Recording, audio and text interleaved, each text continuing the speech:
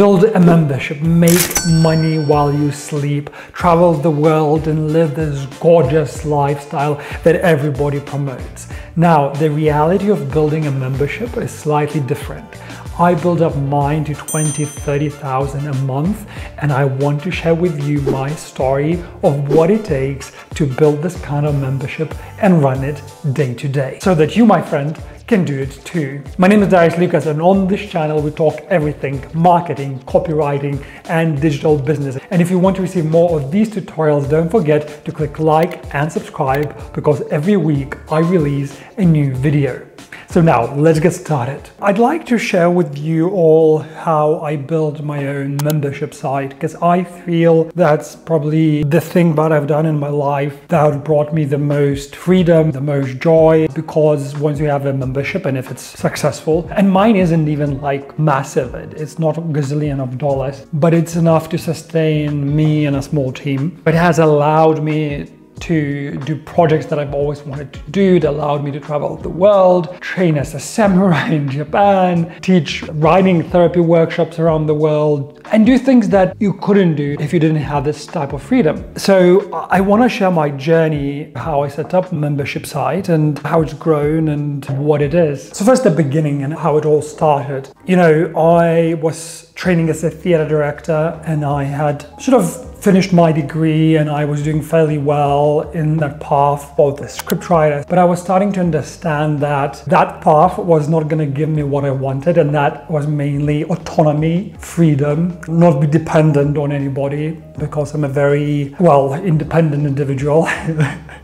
I hate if anybody tells me what to do, and that's my weakness. So, you know, I already sort of felt and sensed that, for example, being a theater director was fairly difficult, because as I started as a young theater director, you had to work, you know, as an assistant for at least 10 years in London before you got, you know, any kind of a major gig. Simultaneously, whilst I was studying, I met somebody who didn't speak good English, and they were Lithuanian and I'm Lithuanian. And they said to me, well, could you teach me English? And I was like, well, sure I can. I mean, I needed cash, I was a student. And then she was like, well, I'll get some of my friends. And I was like, okay, well, let's charge each of you a certain amount of money and I'll do it. So we started doing that, and obviously I never thought in a million years that that was the beginning of my business. I always thought of it as something to just make an extra buck whilst I was studying, and then later on, obviously, I was gonna build a career. I never thought that I would end up, for example, now, like today, I'm spending a couple of months in Italy, and I'm renting this beautiful, gorgeous flat in the middle of nowhere. But to cut the long story short, I started teaching that group, and then they referred me to other people. I started teaching them. So by the time that I had graduated my theater directing degree, by the time I had come to realization that the whole path in the arts was not my path, I had already had this clientele, and I wasn't making a lot of money, but just enough to sustain myself. So I decided to then move to Bali, Indonesia. At the time, which was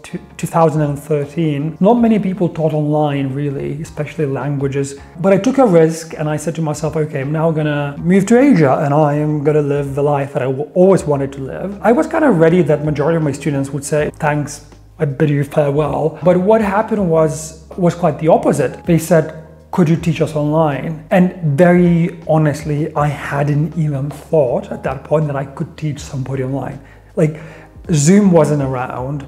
Like, there were no proper software besides Skype video calls. So I said, yeah, sure. I had like, out of 20 students that I had at the time, 8 signed up for one-to-one classes, and I moved to Bali. Again, not a business. I'm just trading my time for money, selling my hours. There is no future of scalability or the life of freedom besides of being very modest and, well, at the very best sort of living in Bali, you know, which was pretty good at the time as well. At that point, I started working with this entrepreneur education company as well. And I started learning everything that I could about entrepreneurship. I was devouring everything. Like, I was reading books, I was listening to every lecture, every class that was taught as part of the company. I was talking to all the clients of the company, because I really wanted to understand how do people start businesses. And I realized that the easiest thing for me was to turn what I was already doing into a business. So I thought, and I said to myself, okay, how can we scale this? And by that point that I asked this question, I remember I was in Japan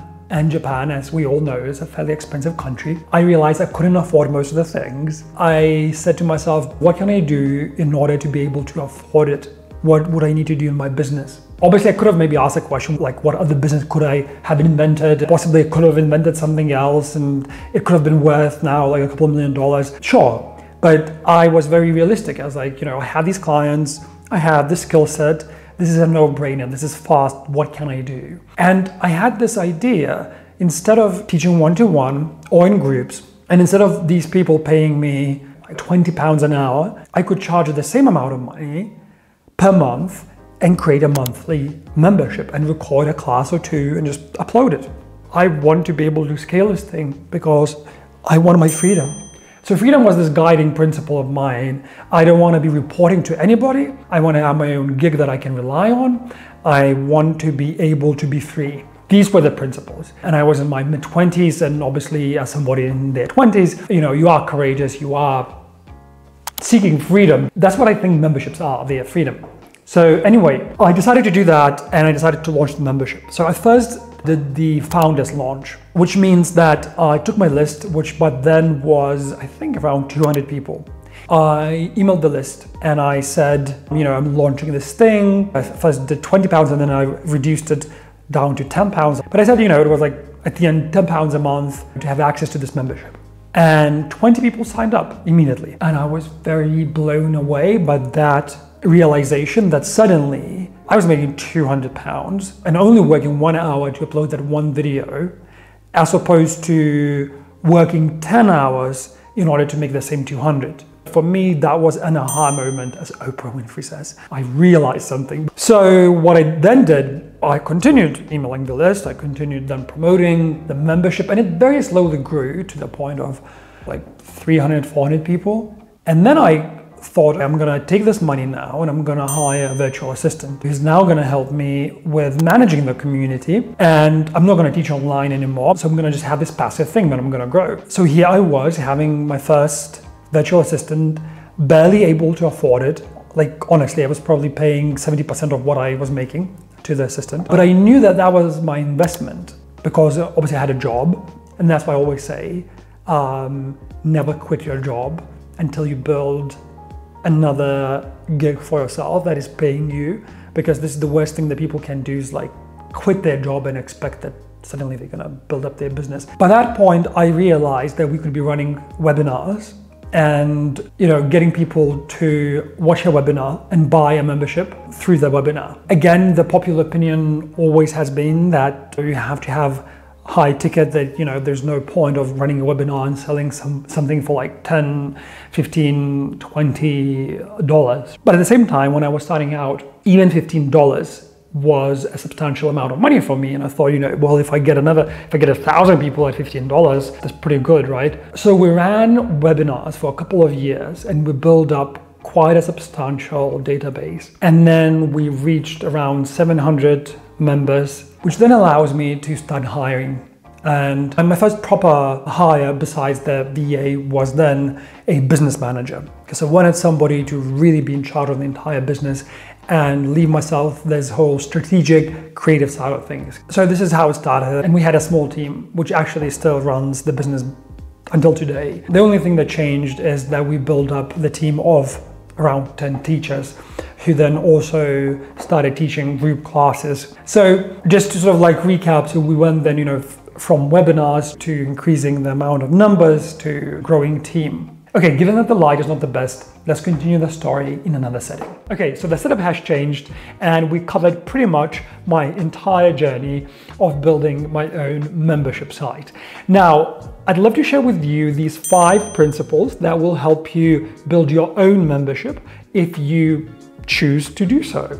Now, also down below, there is a quiz that I've created for everybody that wants to build their own membership business, and it gives you your own personalized roadmap and the actual steps that you need to take in order to create this type of business. So the first principle that I'd like to talk to you about is content and the idea that less is more. So a lot of people that want to start a membership site, they think that the more content they have, the better. But they do not really think about this whole idea of your student's journey and really mapping out what are the steps in the curriculum, in the learning pathway of your student. So a lot of the time what you find is a lot of content thrown on the side.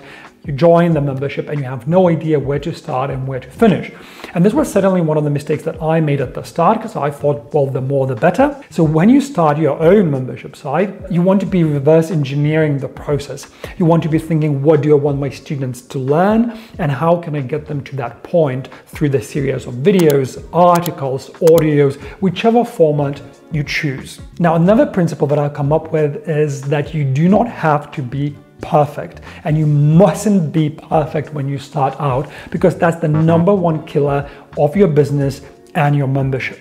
Because we all desire to look perfect on camera, we care how we sound, whether even it's a written piece of content, and we overthink everything, and that perfection kills progress. What I really discovered along the way, that you can fail and you can create imperfect pieces of content and you can make mistakes. So when I produced at least the first 30 classes, I would say, I was working by myself. I filmed it, I had to edit it myself, I had to upload it myself, and also had other projects and a job as well. So those video classes were pretty bad, to be honest. And a few years down the line, I had refilmed them. But I had started with those imperfect, PowerPointy, Google Doc looking classes where I just simply sat in front of the camera and I just screen shared my screen and I just wrote whatever I was teaching. It wasn't the best, but it got me started, and it helped me first focus on getting members, on growing the membership. And once I reached the mark of 500 students, I could then go back with my team now and revisit the whole content and restructure it and refilm it. So do not let this inner critic that says that everything has to be perfect take the better of you. Principle number 3, community is everything. And this is what I've learned along the way. If you nurture your community, if you gradually grow and improve your product together with your community, they will stick around and they will be grateful. As one of my mentors had once said, the people come to you for knowledge, for the product, but then they stay for the community. So if you manage to create a powerful, friendly, supportive community, a lot of your students will stay there just for that. For example, in my membership, we had multiple students who have stayed with us for like 3 to 5 years after they had learned English, because they loved the community and they stay there and they buy every single product that we create because they just feel a part of this lovely family that we had created. So focus on fostering that feeling of a community, of a group of people who are there together in this little corner of the internet, building something all together. And this naturally leads us to the next principle, creating internal economy. So once you build up your community, and whether that's 100 people, 2,000 people, 5,000 people, you had created a community of buyers who are there for one purpose, one goal. So in my case, we had obviously people learning English. Then we moved on to building a community of people who wanted to learn Spanish. Now I'm building a community of people who want to build memberships, for example. So you build that sort of community. And then you build multiple tiers and multiple products. So what we had started doing, we introduced the ability for people to upgrade to classes online with teachers. So people would be able to not only log in onto our learning platform or the Facebook group, they'd be able to actually have an in-person experience and be learning in a small group. That would be one product. We then started creating multiple audiobooks that were also helping people along their learning journey. So we were very precise about where each product comes in the person's learning journey. And so what we were noticing, that there was a number of people, at least 10% of people, that would buy anything that we would create. So then that meant that we actually had created our own internal economy. And so now we have people that trust us and love us, and we can go to them and say, hey, what do you want us to create for you? What would bring the most value to you? And this is what we have been doing on a regular basis. And now lastly, the main principle and the main benefit of having a membership is that predictable revenue equals freedom. Now, there is no such thing as really having a passive business through a membership. You'll still have to put in some work, but what it allows you is to predict your revenue. Now, once you do predict your revenue, what you can do, you can outsource, you can hire a team, you can plan your time accordingly. You don't have to work every single day to get new sales. You might even be able to completely extract yourself from the business because you'll be able to have, for example, your team or your virtual assistant running it for you. And then secondly, predictable revenue equals freedom. And this is where the best bit comes in. This is where you can be running your membership. It can be your full-time job, but it can be the kind of job that you do from anywhere in the world. And you can, for example, travel like I did to Japan and train as a samurai and not work for a month. The possibilities of having and running a membership and what it then allows you are limitless. So there's nothing more that I would encourage every business owner and every solopreneur and every copywriter to do is to think of building their membership. Now, if you want my guidance, there is a quiz down below where I give you your personalized membership roadmap. So click the link down below. And also let me know whether you'd like me to make more videos about memberships, membership principles, and how to grow your own. I'll see you in the next video.